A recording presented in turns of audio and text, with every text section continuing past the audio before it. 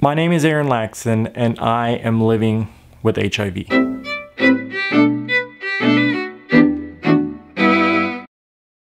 In fact, on June 6, 2011, I was exactly like you.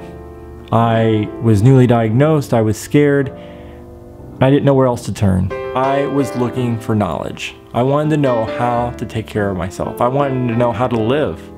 I was afraid I was going to die. I was afraid that everything that I knew to be true about HIV and AIDS from all the TV shows and movies I had ever seen was going to be my life.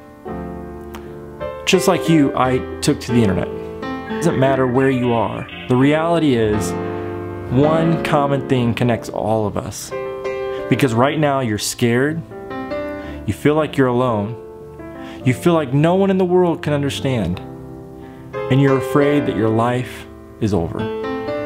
You feel like you have this thing pulsing through your body. Everyone feels that way, and you're not alone. The reality and the fact is, you have tested positive for HIV. You haven't changed from the person you were prior to your diagnosis. The days ahead of you might be scary.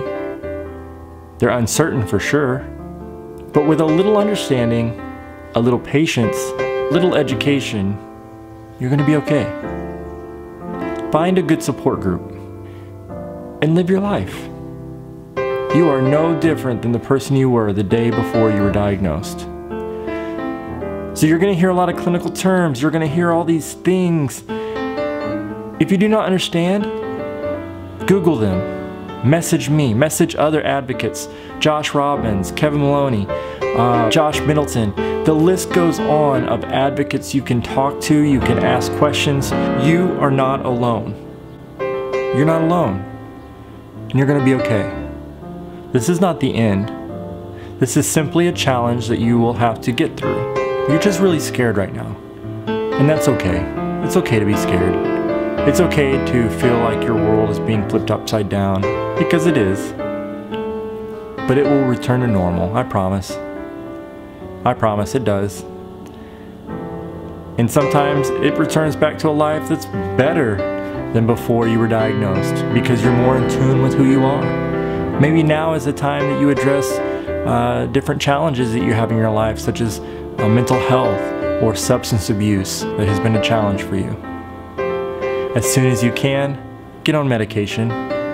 I know we've all heard about side effects. A majority of patients who take medications today in the new class of drugs, if they do experience side effects, they go away really quickly as soon as your body adjusts to medications. There's no reason that today, in 2016, we lose anybody to an AIDS-related illness.